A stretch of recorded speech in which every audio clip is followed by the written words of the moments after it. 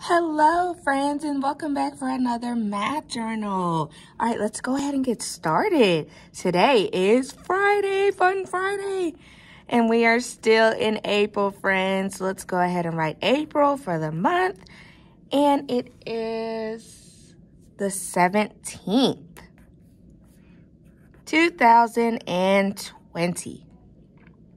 All right, our question says, what was the last holiday and what month was it in? The last holiday was actually Easter. So let's go ahead and write Easter. I hope you all had a great Easter. Even though it was probably spent at home, that's fine. And the month that it was in was April. So I wrote a comma and I'm writing April for the month.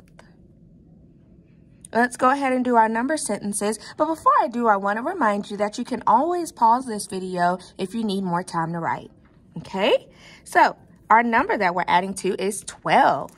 So let's write 6 plus 6. That gives us 12.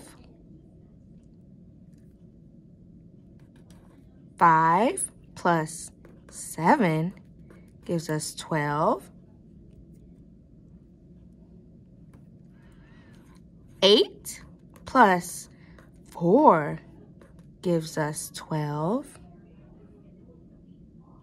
And let's do one subtraction problem. Let's do 14 minus 2. That gives us 12. All right, good job, friends. Let's do our problem of the day today, which says show 2 ways to make 65 cents. Oh, we did a similar problem like this on Wednesday. So let's see. Well, we know that 2 quarters already gives us 50 cents. So I'm going to write 25 and 25 to represent a quarter. I can add a dime, which is 10 cents. So if you count up, 50, and then you go 10 more, that gives us 60. And I can add a nickel, which would give me that 50, or 2 quarters equals 50, plus 10 gives me 60. And if you just count 5 more, that's 65. 65 cents. Good job, friends. Let's think of another way.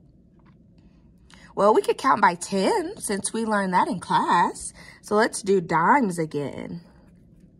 10, 20, 30, 40, 50, and 60. Now, how do I get to 65? I could use a nickel.